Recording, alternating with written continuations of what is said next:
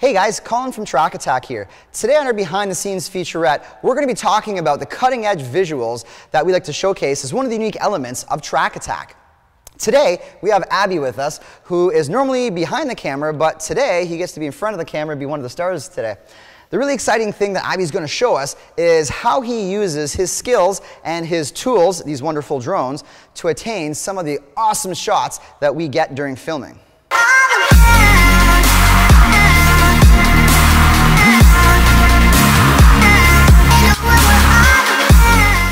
Hey Abby, thanks for coming out today and joining us. Thanks for having me. For sure, man. So how do you feel being in front of the camera today instead of behind it? It's a little bit different being on this side of the camera, yeah. Sure, yeah. If you put the goggles on, will that help make it easier for you? You know what? Probably it could. Maybe. Yeah. So today, obviously, I wanted to talk to you about the drones and some of the techniques and things you guys do to achieve, you know, the amazing shots we see on the episodes. So I guess let's start off first, like what do you do? You're a drone pilot, right? That's what you do. So basically, I'm an FPV pilot. So FPV stands for first person view. Oh, so that's fancy drone pilot, right? Yeah, that's a fancy drone gotcha, pilot. okay. Not that regular look at it and take pictures, right? Yeah, so I fly high-speed racing drones, basically. And been doing it for quite a long time, probably about 5-6 years now. And ends me up here. So clearly you have a lot of experience. I mean, I've seen you in action with these drones.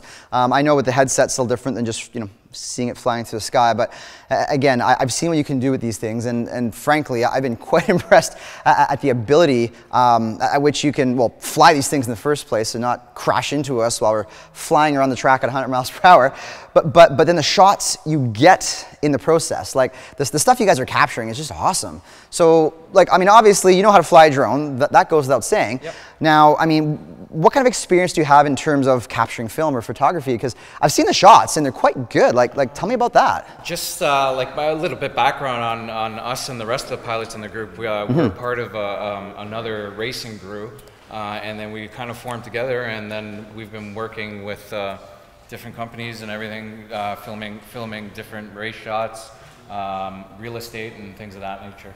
So basically all our racing drones we build them.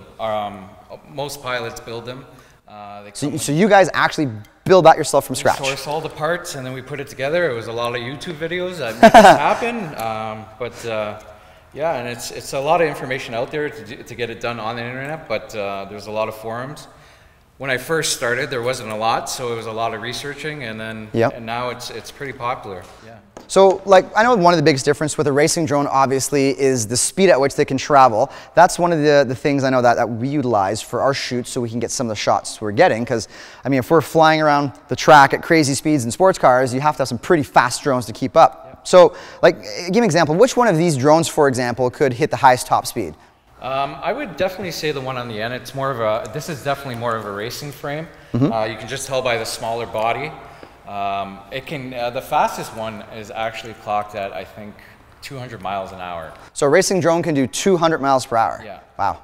Yeah. So most cars can't do that? No. So the drone will keep up to most cars is what you're saying? Yeah, just not for a long period of time. Right? True, because the battery usage. We fly for about 2 minutes, and that's what's holding the whole thing back. Right. Is just the technology on the batteries. Cool.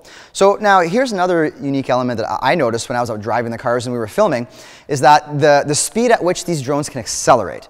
I know we've done some shots on track. You know, I've had the chance to drive some very fast cars down the track, down the straightaway particularly, and I know I'm full on it in a very, very fast car, and it seems like that drone has no problem, you know, keeping up and then maneuvering around the car at the same time. So, like, how fast can, say, I don't know, one of these race drones accelerate from 0 to 60? 0 to 60 in probably like seconds. Like it's probably like a second or two. Yeah, that's what I assume from what I've seen. It's quite impressive. Just because it's electric and it's a brushless motor, it's like a Tesla car, right? Yeah. High acceleration is just from the electricity of the brushless motors. Right. There's not really that many working components to it. Very cool. So now the other thing I know is really neat too is you can mount all manner of cameras on these. I know, like this one, for example, I believe has a GoPro on it right now. Yep. I know you have some other kind of GoPro-like cameras. I know we've also experienced the 360-degree camera, is that correct? Yeah. So can you maybe explain to us the difference between using a GoPro camera on one of these, but what kind of stuff could you achieve instead with a 360-degree camera? Okay, so You know, basically most people do fly with a regular Action Hero camera. Yep. You know, it's great for straight-on, fast-paced shots. But what the 360-degree camera does is it gives it, like, it just opens so many doors to, like, post-editing, cropping, and everything like that, right? Right. So it's actually taking a picture 360 degrees around the whole drone all the time. Cool. So as soon as you hit record, it's seeing everything. Well, I gotta say, that's like really exciting stuff you shared with us, Abby. I know just being on set and filming with you and your team, you know, and seeing these things in action has been phenomenal.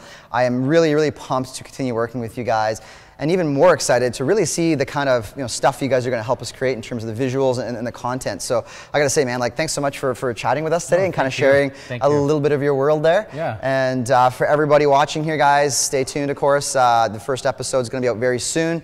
It's going to be really, really exciting when you guys get to see the shots that are created with this equipment and, of course, the masters controlling the equipment. So stay tuned, guys. We have some really exciting stuff coming up. Episode 1 is going to be out very shortly. So subscribe. Make sure you don't miss that episode. We'll see you guys soon.